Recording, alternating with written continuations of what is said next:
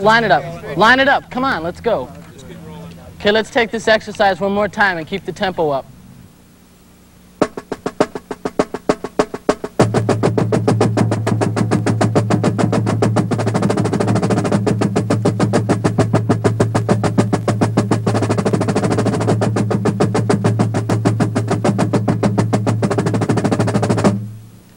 Okay, good rehearsal. Let's go out and play a good show now.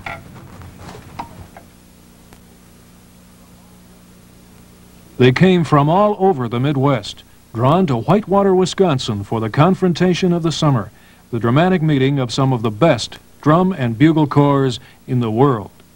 Despite threatening skies, hundreds streamed into Warhawk Stadium on the University of Wisconsin Whitewater campus. They all had their favorites, units dear to the hearts of drum and bugle corps nuts from Illinois, Ohio, Wisconsin, Michigan, Iowa, all over the Midwest. Allegiances were worn on sleeves, on backs, anywhere, and the dark day was forgotten as the thrilling sights and sounds of preliminary competition overwhelmed all. Final order of appearance in the evening championship competition was determined in the afternoon, and there was no holding back, especially for the fans, who found every move and flash of horn and drum electric with emotion. The rain still threatens, but does not deter thousands as they stream into the evening championship.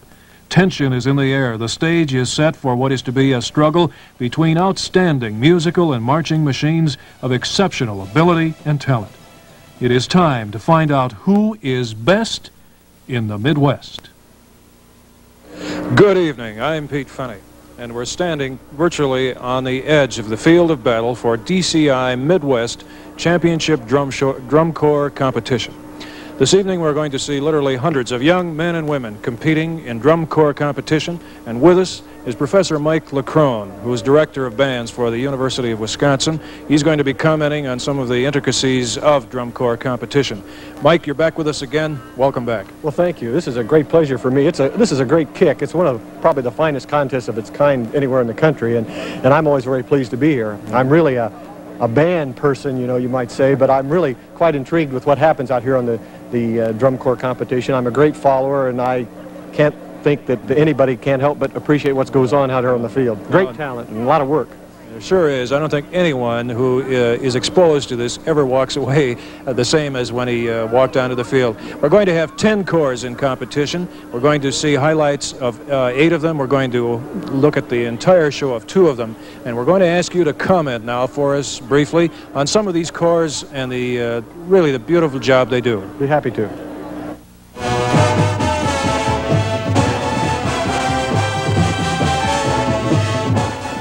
The Guardsmen had the privilege of leading off tonight's competition, and they're the envy of the 13 other corps that they were able to eliminate from the finals. It's another fine corps from the Chicagoland area. They're very young, but they're gaining more and more respect in the drum corps world. Let's listen to some of their performance.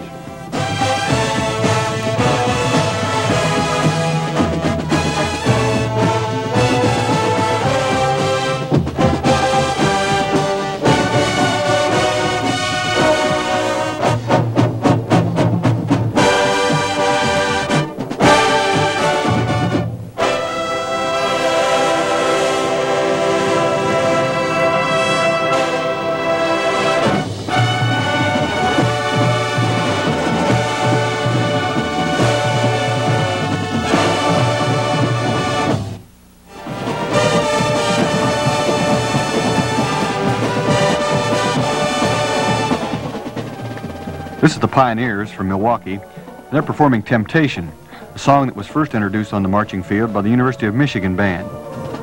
This is another excellent Wisconsin corps with a swing style that always has great audience appeal.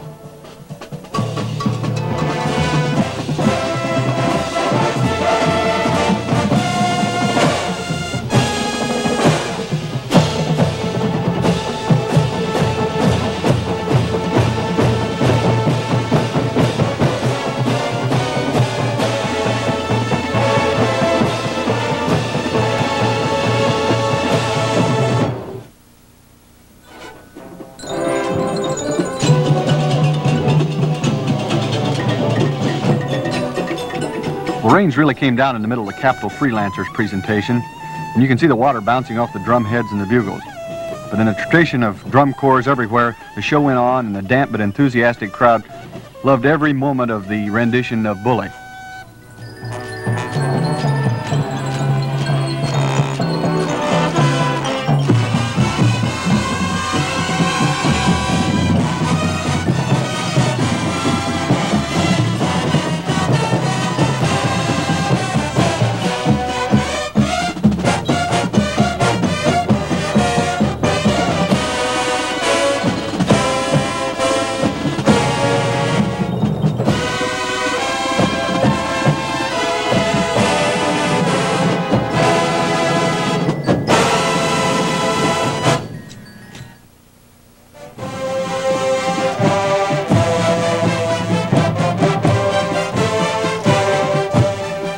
The rain didn't last very long, and by the time the Phantom Regiment had made their appearance, it had almost completely stopped. This is a group that is sure to be one of the powers of drum corps, and they made a very dramatic flag presentation by combining the music of Wagner with some extremely spectacular color guard work.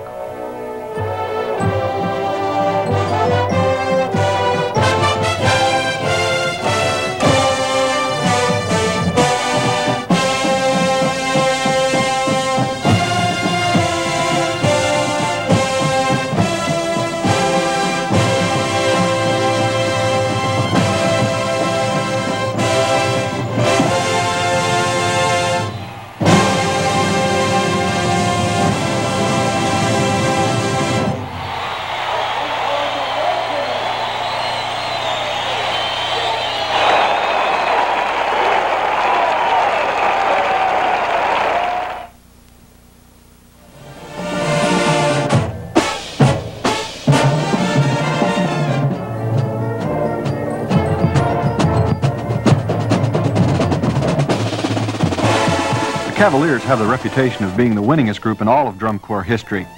They have 11 national titles to their credit. The Green Machine has always had an excellent drum line that features a flawless stick technique. Let's hear how the total percussion section has become such a vital part of the drum corps sound of today.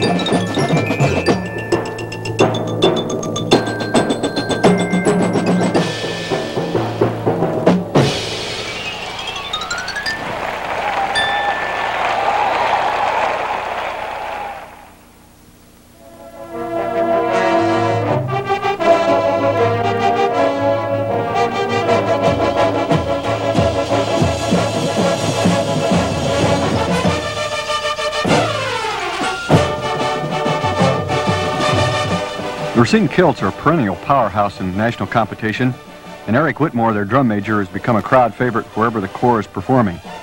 Here he shows off some of his conducting technique with a bit of Beethoven's Fifth Symphony.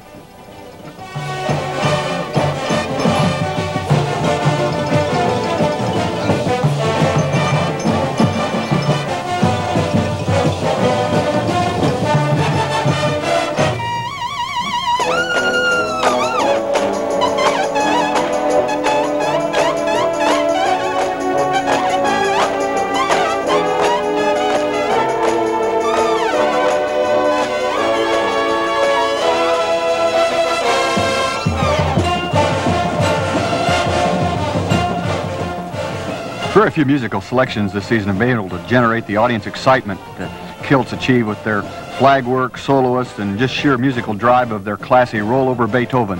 Let's hear the rest of it.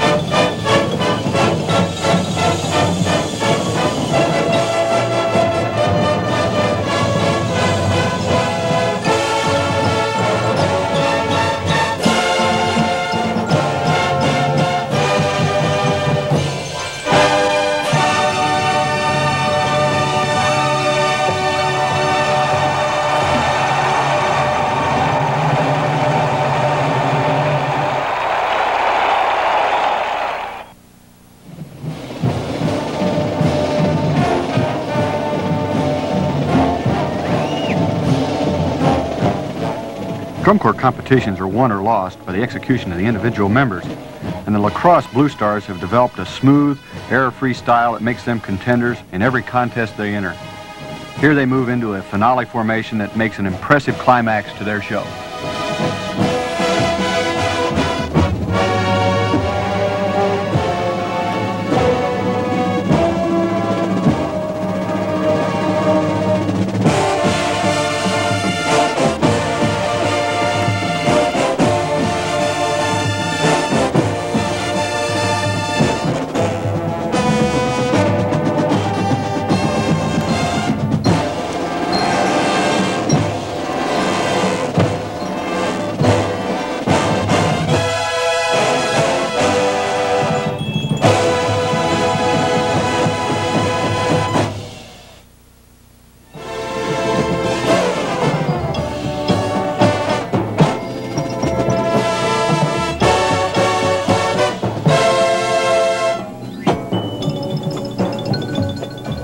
The Blue Devils are another California corps that have come virtually out of nowhere to challenge the best in the nation.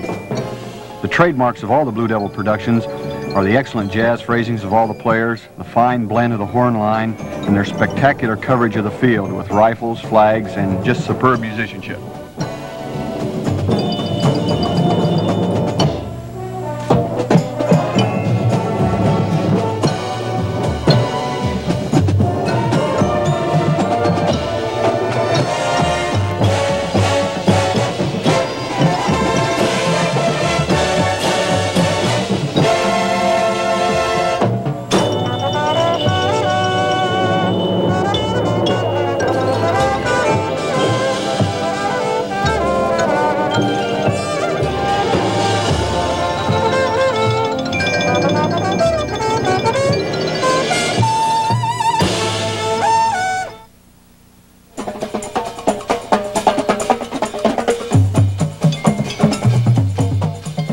I'd like to watch a bit more of the Blue Devils to illustrate how drill designers are using the space and the musicians for much more highly refined movements.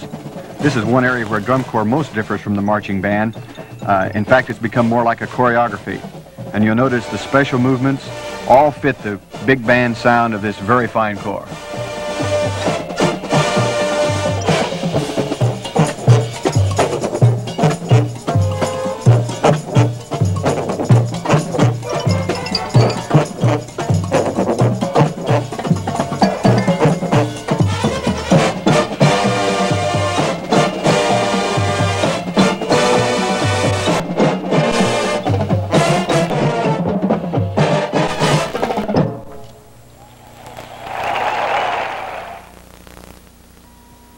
Okay, Mike, any overall comments on the corps we've seen so far?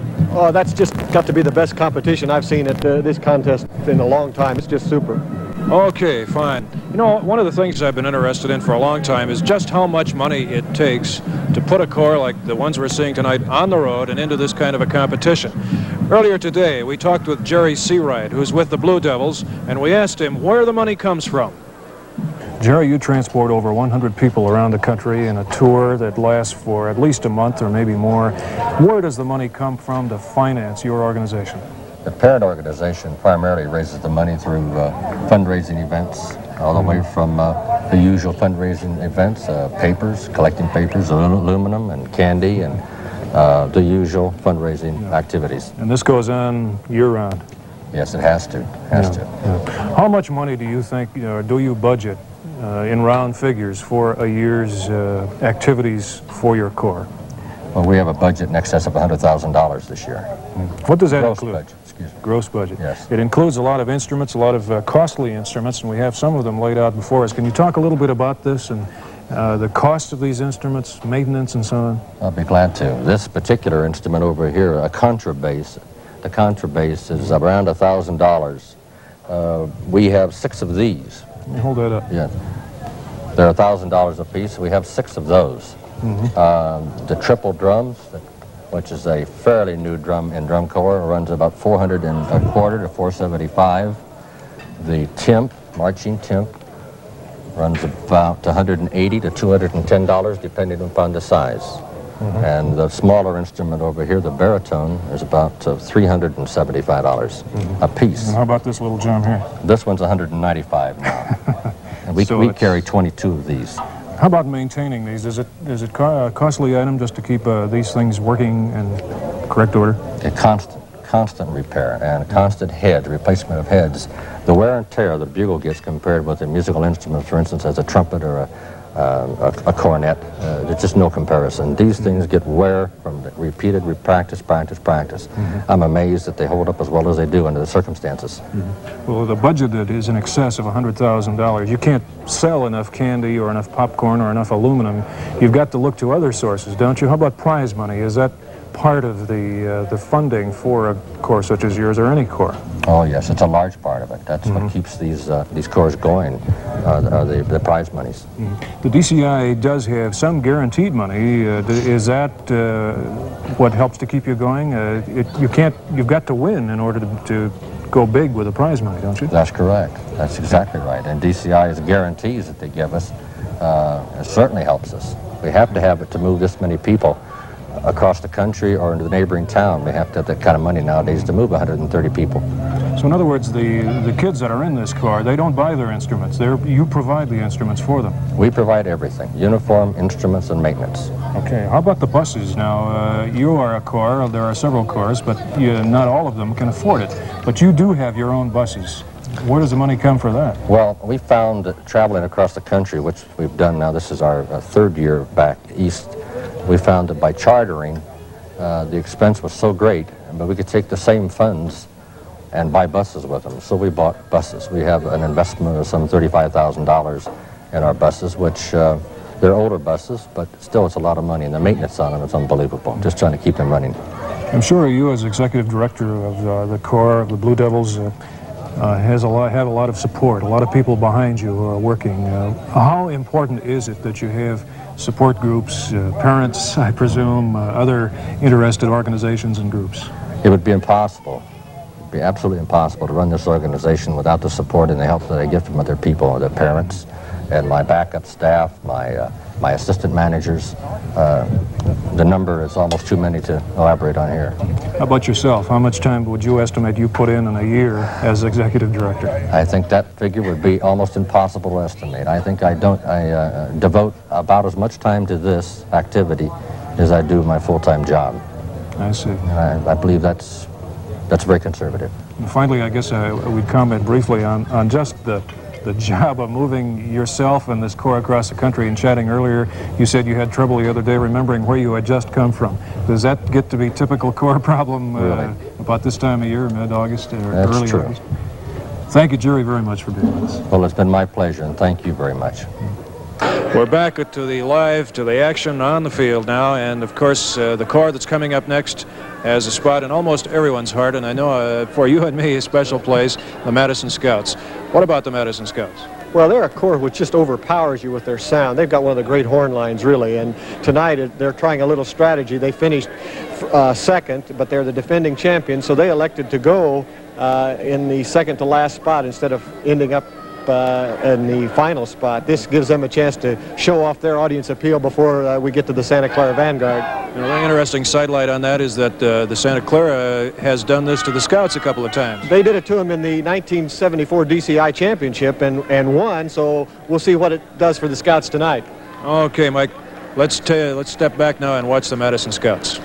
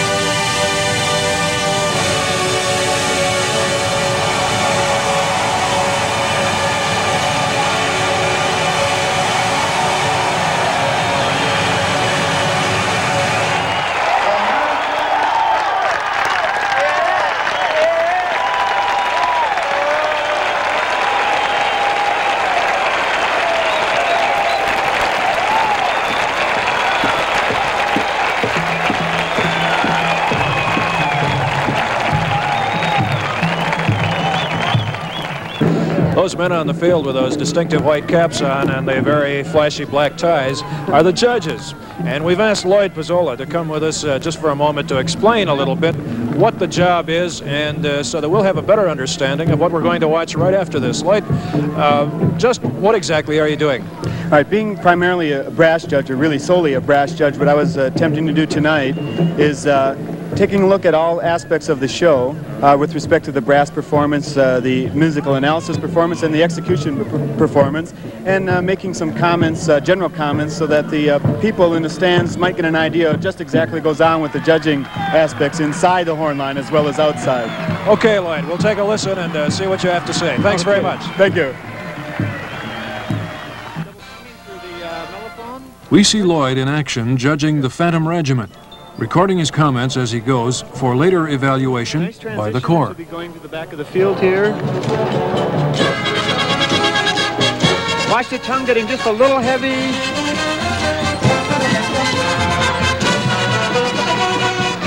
In the sopranos, watch extreme upper register also, the quality diminishes considerably. Fine, a controlled accelerando coming in, fine. Again, mellophones, French horns, watch that extreme upper register, the quality diminishes somewhat. Oh, nice baritone quality coming through here in the double tonguing section.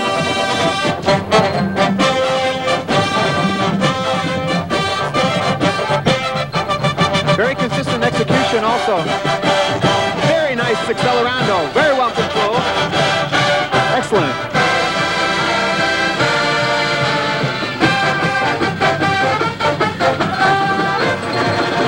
And definition coming from middle voices especially. Watch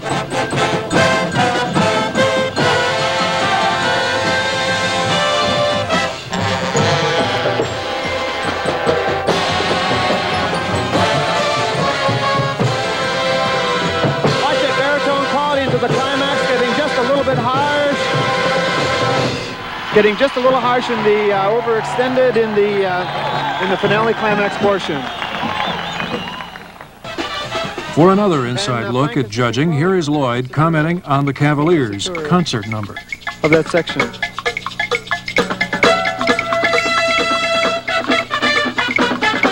Fine exposure sopranos, rhythmically in the first soprano line especially, very much exposed in unison rhythmic pattern. However, be careful at initial attack. You can hear the very small nuances in the method of articulation in the attack. Takes a great deal of stamina to keep playing that same repeated phrase in that tessitura. Very good. Fine exposure, fine demands on the horn line.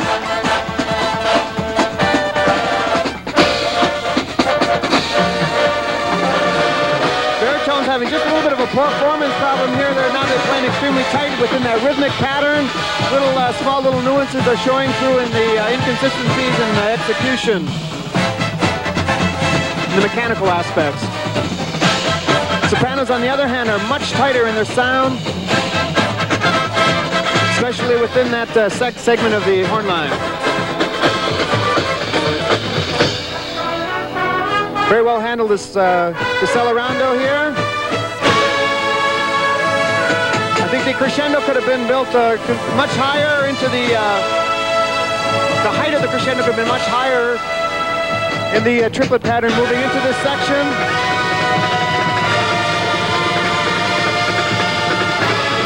Fine climax portion. Good quality up and down. Fine balance. Very good job. Corps such as the Blue Stars use these recorded comments to help perfect their own performances. Fine accenting work here.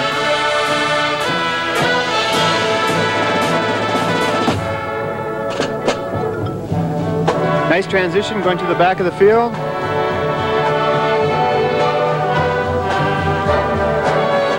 All right, a little more subtle expression can be utilized here, although it's very fine. The accenting especially is very good. Ah, there it is. That's the subtle expression of the thing coming through very nicely.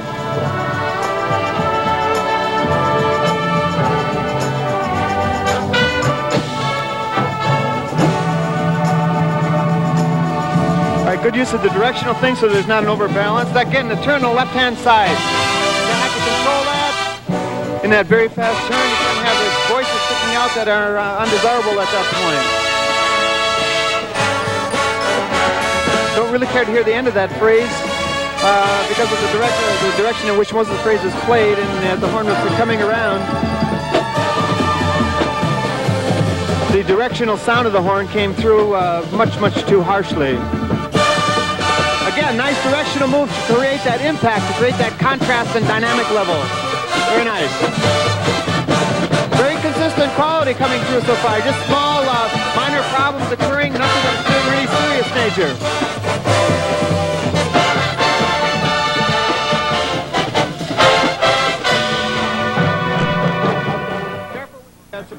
Occasionally, cores perform so well the judges have trouble finding mistakes. Here's Lloyd with the Blue Devils. Emotional impact here with the crescendos building through the gate swings and the, oh, very nice. Excellent, superb coordination to drill in music at this point. Again, with the whole directional thing and the horn facings, the diminishment in volume level, excellent job. Look at the tremendous utilization of field coverage here, moving into the climax portion. Tremendous exposure, tremendous exposure. And then again into the accelerando and people handling it. With a great deal of professionalism, again into the tempo change again, and another wide, extremely wide formation. Very maximum exposure with respect to drill design. Again, the accelerando coming forward. Excellent, just superb. Our thanks to Lloyd Pizzola for those very interesting comments on the course. Well, we've seen the Madison Scouts. What's your comment? Well, you can see that the Scouts were ready tonight. They were ready to perform, and it was just a terrific show. Santa Clara is next. They only beat the Scouts this afternoon by 0.15 of a point. So we're going to see just a tremendous wind-up to this contest. There's no doubt about it. There's going to be no give and take on this one. No, this is just, oh, it's going to be a great wind-up, no doubt about it. Okay, here comes Santa Clara.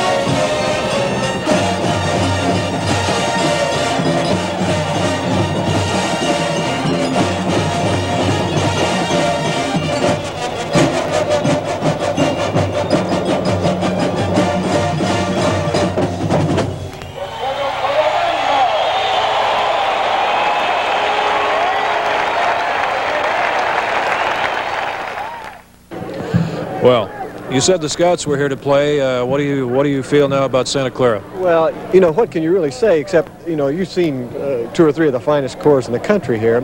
I think Santa Clara always amazes me because here's a corps that's only about 8 years old, and yet they've risen to the top of the drum corps world in that short amount of time, and they're national champions twice, and, you know, they're making a bid for it again this year. There's no doubt about it.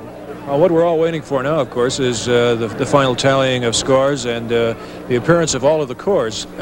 Is it difficult sitting in the stands or sitting at home even watching on television to try and pick out the winner of this kind of competition?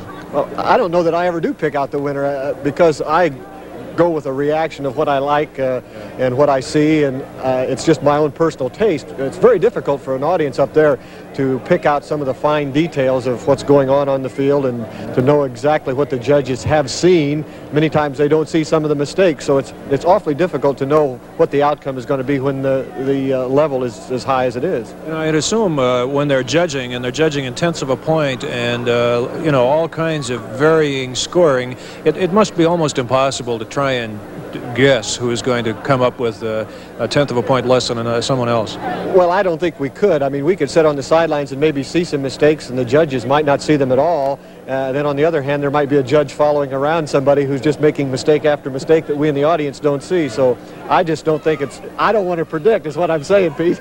Okay, let's wait now until the corps get on the field. To top off the evening, the corps march back on the field. Drum majors are front and center. The tension is thick. Thousands in the stands join the corps members themselves on the field in hushed anticipation. The tallies are complete, and the moment of truth has arrived. In 10th place, the Pioneers with a score of 62.30. 9th place, the Guardsmen, 63.55. 8th place, Capital Freelancers, 65.55. 7th place, the Phantom Regiment, 77.10. 6th place, the Cavaliers, 77.20.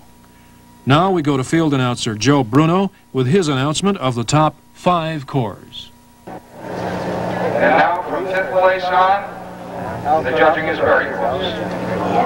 In 5th place, in penalty, 0.2. Score, 8-1.45. The blue side.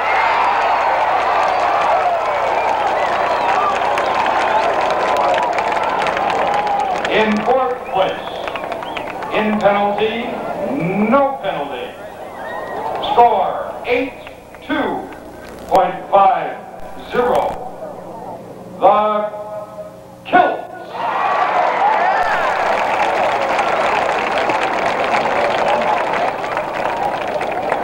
In 3rd place, in penalty, 0.2.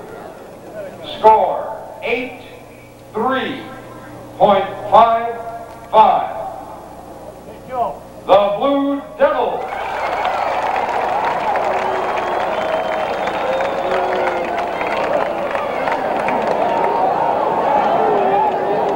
In 2nd place, in penalty, no penalty. Score, 8-5.40. The Santa Clara.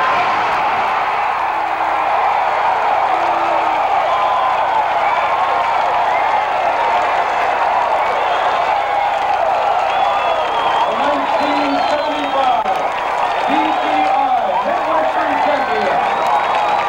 No penalty. Score, 8-6.25.